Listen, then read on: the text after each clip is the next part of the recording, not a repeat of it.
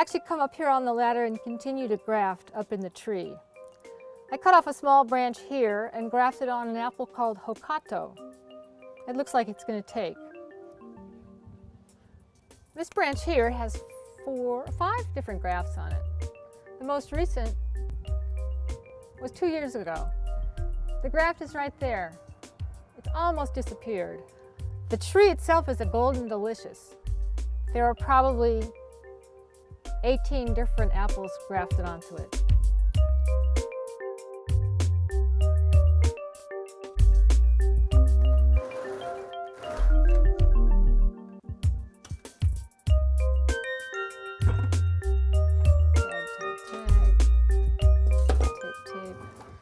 First, I'd like to talk about the tools that I use grafting.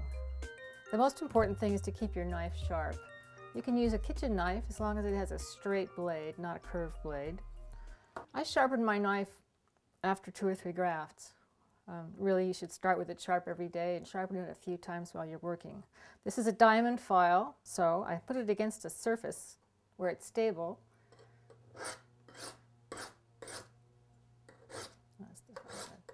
Just give it a few short passes.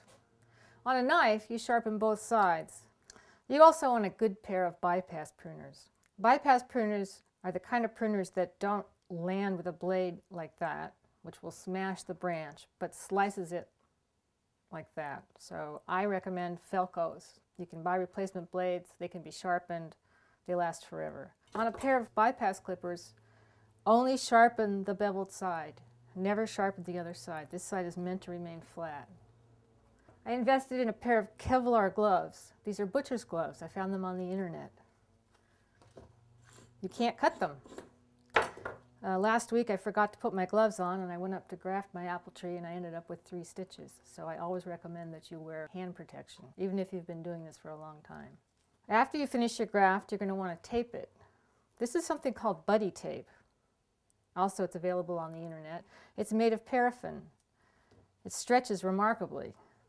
The advantage of this tape is that it seals the graft very well. It adheres to itself, and it disintegrates in sunlight. So you don't have to climb up on a ladder and take your tape off a year later. You can also use vinyl tape, which is available at a nursery. Vinyl tape is stronger, it has some stretch, and you have to remember to cut it off several months after your graft is healed. It will eventually constrict the graft. You will also want to label your graft. Eventually you might have 10 or 12 different varieties on one tree. I find that an old Venetian blind makes a terrific label. It's aluminum, it will last forever. Write on it with pencil. Don't use a permanent marker because that fades. And tie it on with something that's not going to rust. This is some garden wire.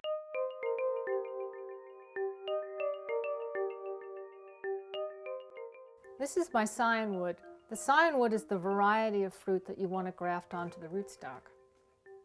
The rootstock is the part that will be in the ground. I collected this when it was dormant, in January or February, before the buds have started to swell. Your scion wood has to be dormant, and it has to stay dormant until you graft. So you wrap it in a moist paper towel, put it in a plastic bag, and put it in the refrigerator.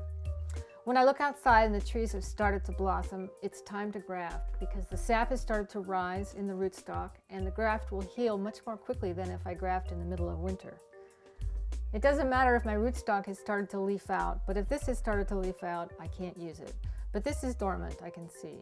For this peach rootstock, I'm going to do what's called a whip and tongue graft. Whip and tongue graft is good when both the scion and the rootstock are about the same size. They don't have to be exactly the same size, but the scion cannot be bigger than the rootstock. This is the scion, this is the rootstock. This is the variety I'm grafting on. It happens to be an apricot, but I can graft an apricot onto a peach. First thing I'm going to do is make a very steeply angled cut with a very sharp pair of pruners. I want to make a similar cut on my scion. It's important to remember what's up and what's down. If you graft it on upside down, your graft will fail. So look to see that the vegetative buds are pointing upwards. Then you know you have the right direction.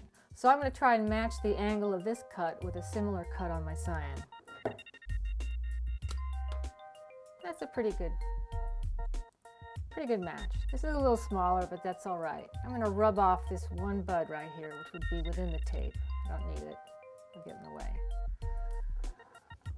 Again, what I'm going to try and match up is this little green layer right inside the bark here and the little green layer here, which is the living tissue. And that's the tissue that's going to connect. If it's too small to fit on both sides, I can just fit it over on one side. That's a pretty good fit. Now I'm going to put a tongue in the scion and the rootstock. So I'm going to put my gloves on. This is probably where most people cut themselves. And I'm going to make a small slice about 2/3 of the way from the bottom to the top of this oval.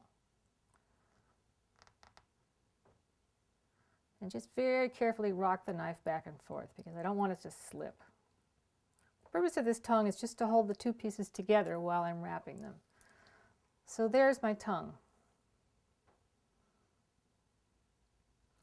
I go down just about to the bottom of this oval. And I do the same thing on the rootstock. Just rock it slowly. Now I have a tongue on the rootstock. I'm going to spread it a little bit apart and then slide the two together. This one turned out to be a good fit. The cambium matches up all the way around. I don't see any air or daylight when I look through the graft. And I'm going to wrap it fairly tightly to press these flaps together. I start well below the graft. Just wrap it around itself. And be very careful when you're wrapping not to knock your scion off. That's pretty easy to do. I'm going to pull it tight as I go around the grafted part. Pull it every time I go around. Pressing those tissues together. When they make contact with each other, they heal together. So there's my graft. The next thing I want to do is put something over the scion to keep it from losing moisture while it heals. I use Press and Seal from the grocery store.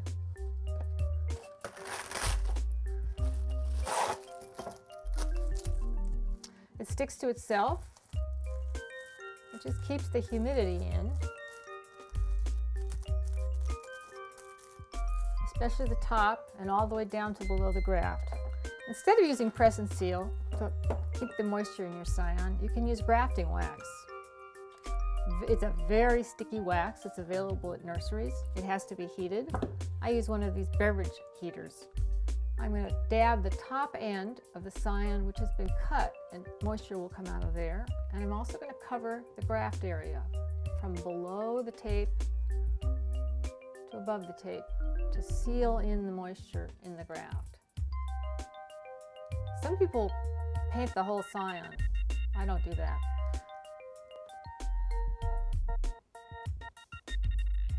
It's very, very sticky. Don't get it on your clothes. Then I'm going to shade my scion. And I'm done.